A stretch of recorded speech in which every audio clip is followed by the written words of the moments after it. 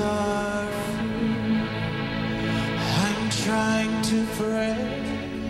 Chris Blue is anxiously awaiting the results tonight on The Voice. This after a stunning performance of Take Me to the King.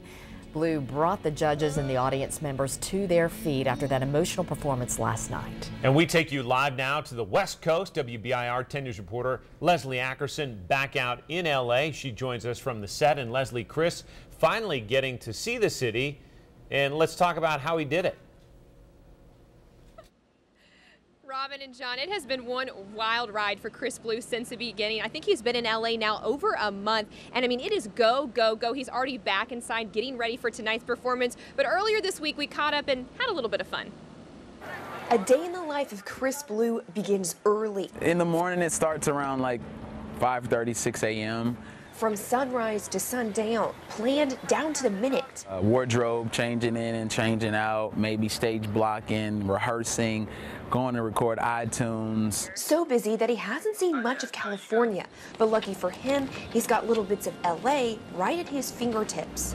Apparently, this burger is one of the best burgers in Los Angeles, in California. It's In-N-Out Burger. I've never had it.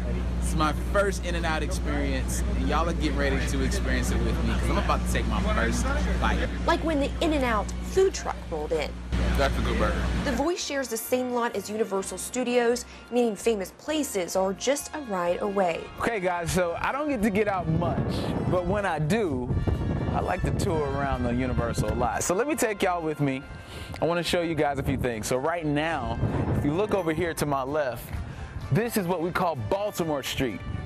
And if you remember the musical Hairspray, Hairspray was shot right here.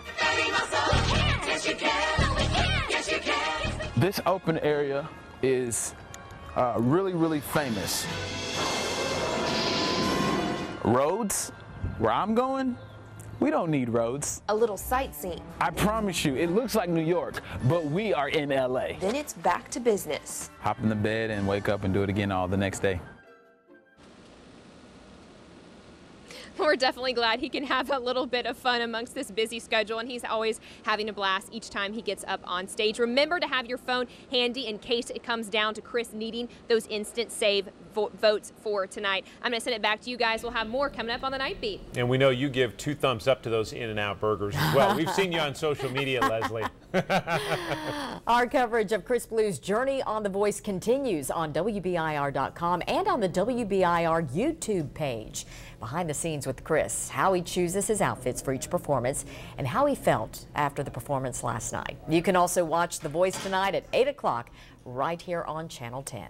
An East Tennessee baseball player says he has